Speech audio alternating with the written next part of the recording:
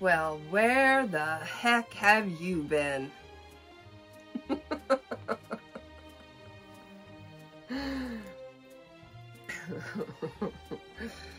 Ah.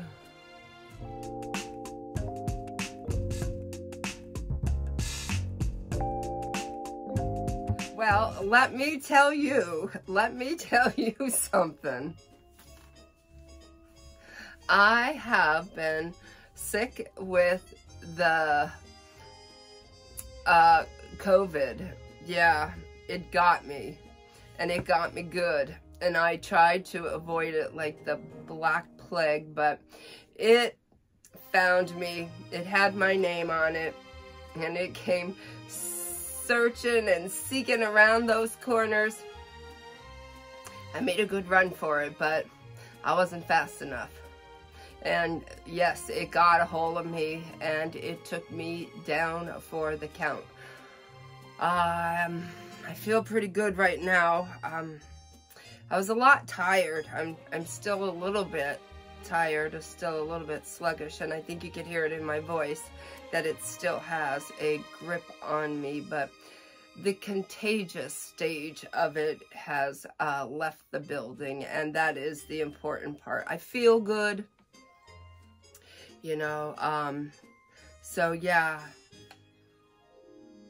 I decided today would be the day to get back to normal, everyday living. I've been taking it slow, super slow, doing what I can, when I can, and doing what I can.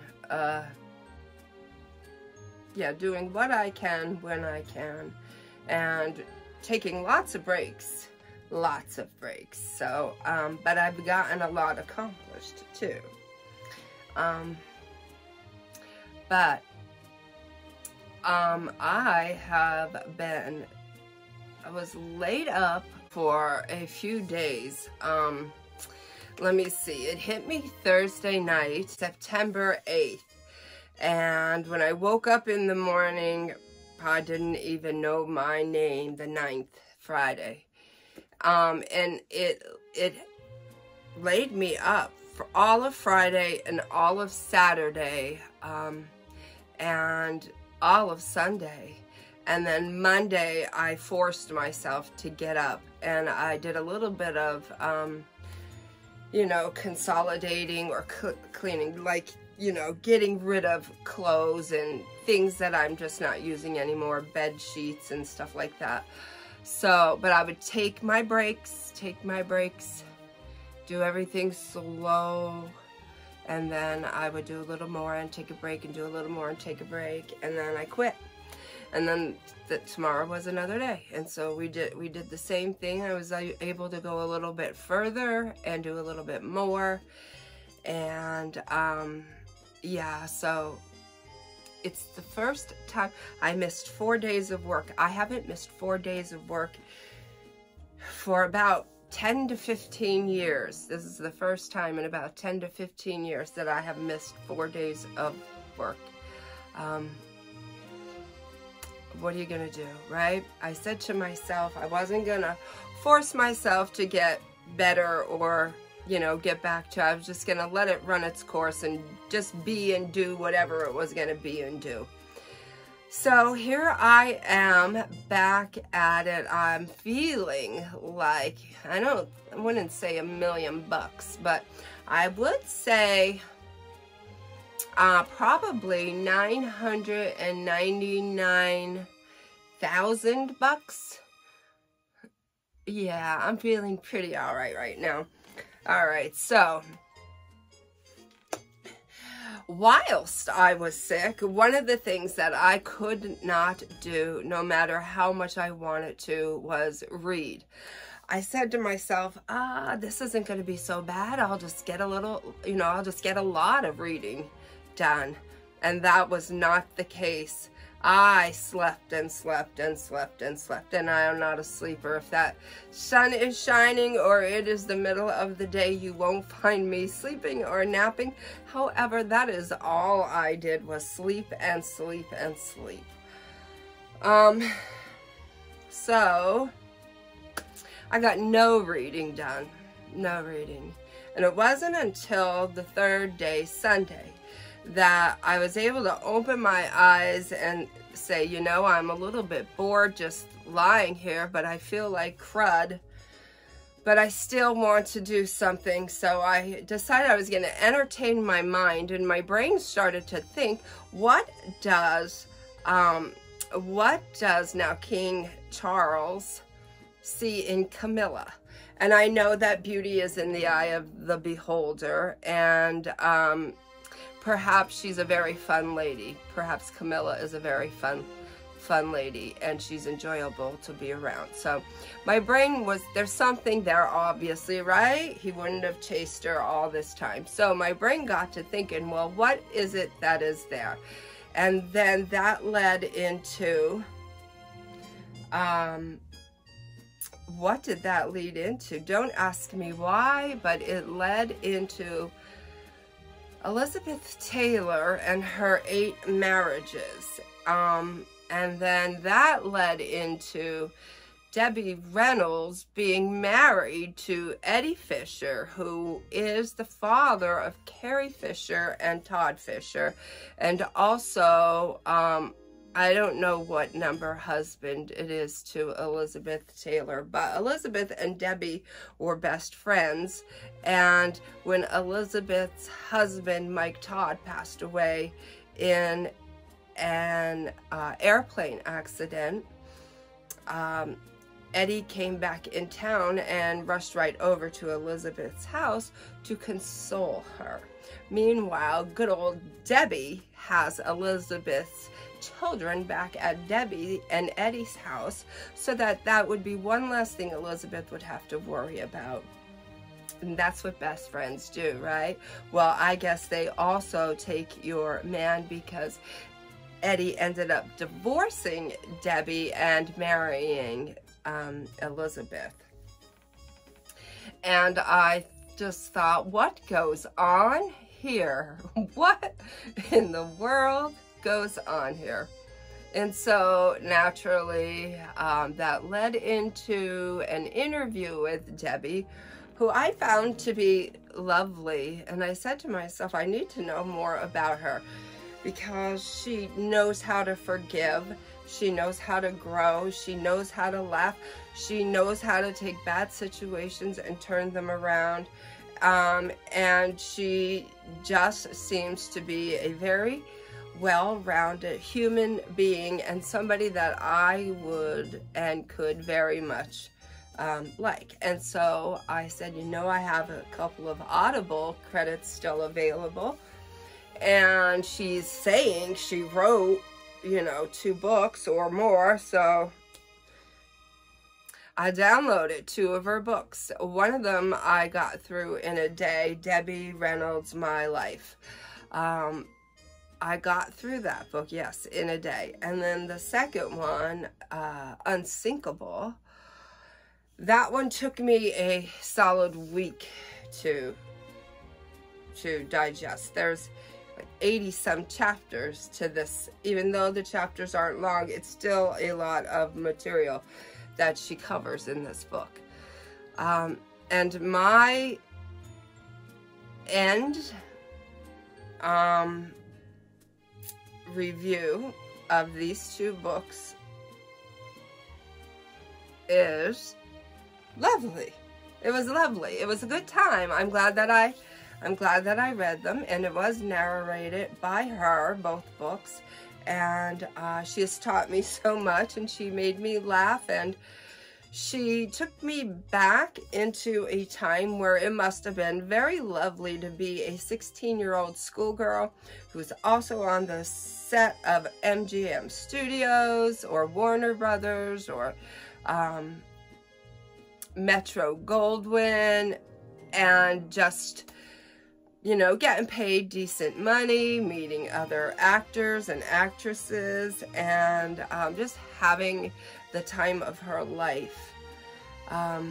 and then meeting the man of her dreams, and then marrying him and having a family with him, and then having him cheat on her, and then finding another husband who was extremely rich, only to find out he burned through his entire fortune, and about 10 million of hers, which she had to work to pay back.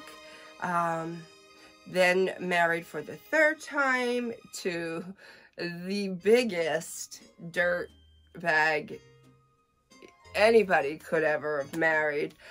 He was just a big troublemaker, and she survived all of that, and she lived to tell about it. And yeah, they were very, I love my memoirs and autobiographies and biographies, so yeah, this was right up my alley. And I didn't know anything about her, but now I do. And it's ironic because about 3 years ago, I read Penny Marshall's book, My Mother Was Nuts, and that book had me in stitches. I just found that book hilarious. And I come to find out that Penny Marshall, who played Laverne DeFazio on Laverne and Shirley, in real life was best friends with Carrie Fisher, who is Debbie Reynolds' first born daughter. And also, I read Carrie's 2 books. What are the names of those? Wishful Drinking, and I don't remember what the other one was, but yeah, both of those books were very fun and funny.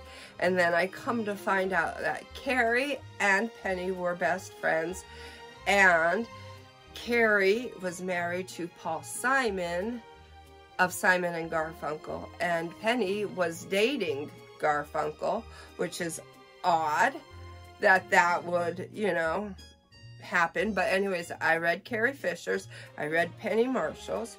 So what was there left for me to do but read Debbie Reynolds? And all 3 of these ladies are super funny and super fun. So yeah, sad that I got sick, but happy that I was able to take advantage of the downtime and get to know Debbie Reynolds a little bit better, because I thoroughly enjoyed her two books. And yeah, so there's that. I guess my whole point of this is, she is not somebody I would have just picked out of the woodwork and said, yeah, let me find out about her. But it was through a series of events, or a chain of events, that I landed, you know, my mark on her. So what I'm trying to say is, sometimes it's good to go outside of your natural way of thinking or doing things, and try something a little different, because you just never know. I am extremely happy that I read these 2 books, and that I got to know her a little bit better, and her life story a little bit better. And now when I am faced with harder times or more difficult times, because of her, she will be just one more person that helps me to get through an undesirable situation. Yeah, these strong, funny women, you know, show me the way. They pave the way for me. They let me know brighter days are ahead, and that sun is going to shine brighter than ever, and we are going to be able to get through whatever it is that life throws at us. Because my gosh, if they can do that, then I can certainly do whatever it is that I have to do. So there's that. Now, I wouldn't want to let this video end without bringing attention to a new booktube channel. I want to bring attention to Danny with a Y, Marie Reads. Danny Marie Reads, and I'm going to link her channel in the description. If you want to head on over to her channel and give her a subscribe, that would be totally awesome. Also, while you're at it, why not give this channel a subscribe, this video a like, and make sure that your bell notifications are turned on so that I can begin once again to bring you fun, original,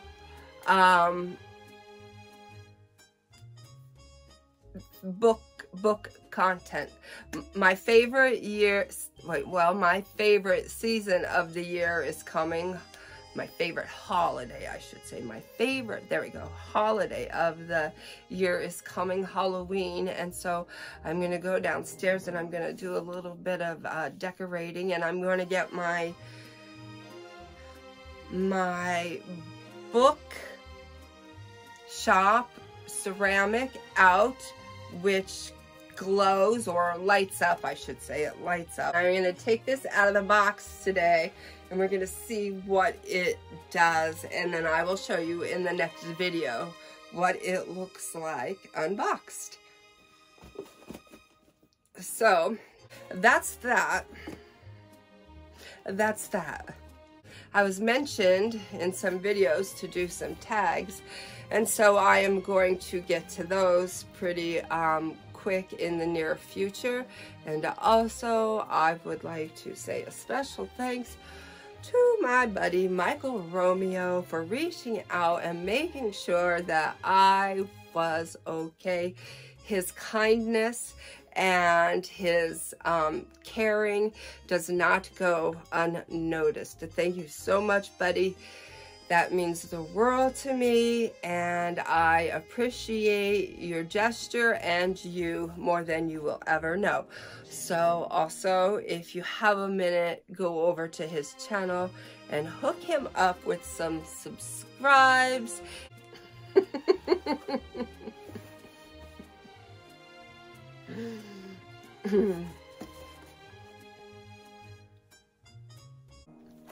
Until my next video, friends, know that I love you. Be well, be good, and be reading.